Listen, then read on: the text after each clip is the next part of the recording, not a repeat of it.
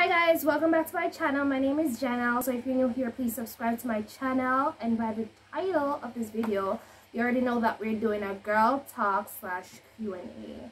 So let's get started. Is it necessary to be in a relationship? No, it's not necessary. Just because you see your friends in relationship and everyone around you in a relationship, you don't have to be peer pressured into feeling that you really need to be in a relationship. It all comes down with time and when you are ready and when you are comfortable to say, you know what, I'm ready to take the next step and this is what I want to do and this is what I'm ready to do. So it all comes down to you, your belief. There are some major turn-offs in friendships. Liars, when you're the only one making plans, when they gossip behind your back. Insecure friends, when they believe that you should be their only friends and you should not have any other friend. They get jealous, no friendships. And you have many more, but those are just some turn-offs in relationships. Just as the same thing with the friendships, they're really kind of similar. Liars, cheaters, not willing to communicate when you have to make all the plans in the relationship. Flirting, well, it depends on the type of flirting. Controlling, jealousy, narcissistic. What is the right age to get into a relationship? There is no right age. It is when you are mature enough, when you are ready, when you are establishing yourself that you've already mastered what you would like in a relationship, what you would like in somebody else. And when you are ready, not about the right age, it's when you are ready. Some people start dating in middle school, in high school, in college, when they're finished with college. You know, it all depends on when you are ready, when you are mature, and when you decide that, you know what, I'm ready to start dating. Tips on how to gain confidence. I would say positive thoughts, speaking positivity over your life, and believing in them also.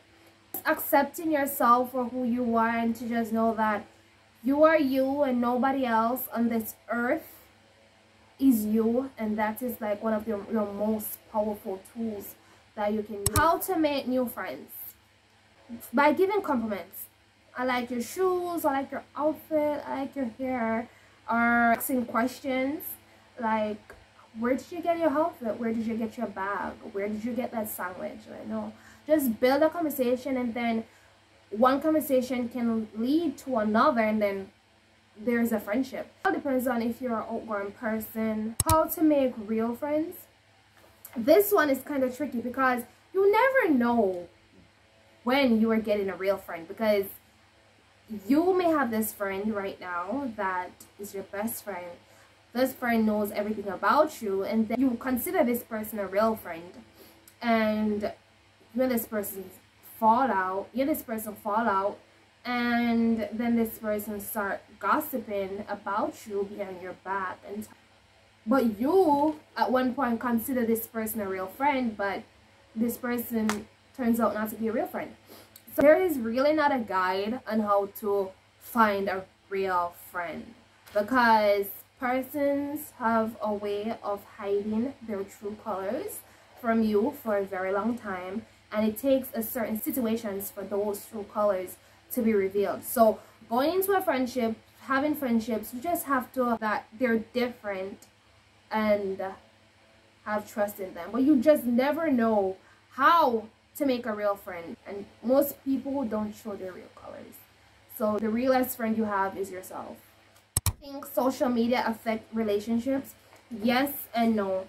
I say yes because if you are not grounded in your relationship and trust each other 100%, when all the critics from social media leaving comments and all that, you are reading those comments and you're not fully secured in your relationship, it starts to let you question yourself and question your relationship and question your partner, and that can lead to a lot of confusion in the relationship, and that cause a breakaway in the relationship.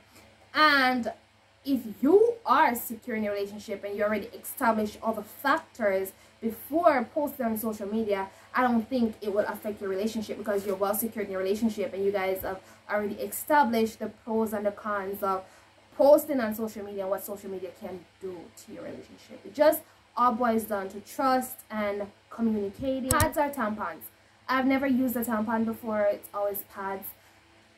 I think a lot of persons are not using pads. They're using tampons or menstrual cup. I think that's what most people are using, but it all depends on what you're comfortable with. So you can try out every method that there is and stick to the one that you are comfortable with. And discharges are 100% okay. I know a lot of persons think that you're sick, something is wrong if you're seeing discharge, but that means your body is cleaning itself, you're healthy. The only problem there is when you're seeing a discharge is that if it is yellow or green or it has a very bad odor, then I will say go to the doctor. But otherwise from that, it's perfectly fine, it's perfectly healthy, your body's cleaning itself, and there's nothing to worry about. Should girls shoot their shot? Absolutely. I think it's okay if a girl wants to shoot their shot. Nothing is wrong with girls shooting their shot. Guys love when girls shoot their shot, and some girls love shooting their shot. Nothing is wrong. If you're a girl and you want to shoot your shot, go for it. You may end up scoring, and if not, you can always try again with somebody else. Can a boy and a girl just be friends? Of course. Guys and girls can just be friends. A lot of persons think that two separate genders cannot be friends, girl and boys. They have to be hooking up, they have to be sneaky links or whatever. I absolutely disagree. They can just be friends, no feelings attached, no crushes there at all. They just can be friends, really good friends, best friends of course, and nothing sneaky about it. I think it's high time that we stop assuming that girls and boys cannot be friends, just friends. How to not compare yourself with other girls. I think with today's society, with social media, we see all these different persons posting their pictures, their videos on the internet, and they have smooth skin, no wrinkles, no pimples, and the filters and all that. Social media is not real, and you just have to know not everything you see is real. Pictures can be edited, videos can be edited. So you don't have to compare yourself with other people, because you are, there's just one you. You don't look like everybody else that there is. You're not common. You're not basic. Yeah. And you are that girl. And you are hot, you're confident, you're beautiful, and you are the moment. And how to get over toxic relationships and friendships. Block and delete. Block and delete every memory, block and delete every contact from them. So when you delete everything, by time goes on, you're moved on, you don't remember. So in the meantime, you just do self-care affirmations through content positive, that you are going to meet other people, whether friends or significant other. You're going to meet other people, and things will turn out better than how it was before.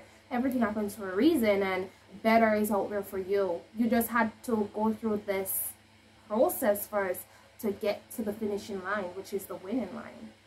So yeah, so those are it for the questions. So make sure you guys subscribe to my channel, like this video, and comment down below video ideas that you want to see on my channel. Go and watch my other videos, my morning routine that I just posted. Go and watch it. Mwah.